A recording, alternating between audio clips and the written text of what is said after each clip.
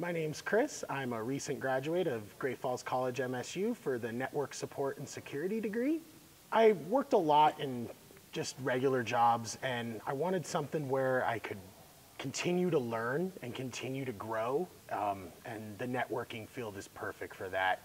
There's always some new technology to learn, some new program, some way of implementing things in a different way, so it's awesome to constantly be learning and doing new things.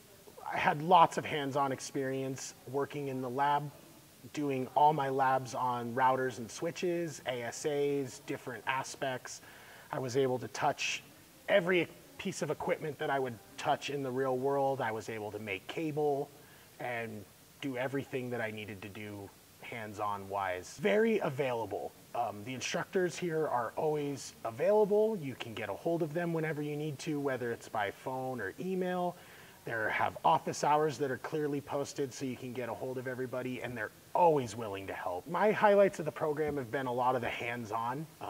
That's what my job is. That's what I enjoy to do, is getting my hands dirty. So being able to get my hands on all that real-world equipment, the fact that they were bringing new equipment in as I was here, so I was able to get my hands on newer equipment that's not even part of our labs. So a lot of the programs I took were network oriented, but being that my program is network support and security, I did take a lot of cybersecurity stuff, ethical hacking, different Linux classes, and then I also, took your basics, your math, your reading, your writing, your interpersonal communications, which was one of my favorite classes. I loved Larry. He was a great professor. Well, speaking for myself, the job prospects were great. I had 2 job offers 2 months before I even graduated, one that I accepted, and I'm now working for Great Falls Public Schools as a technology support technician, so it's awesome.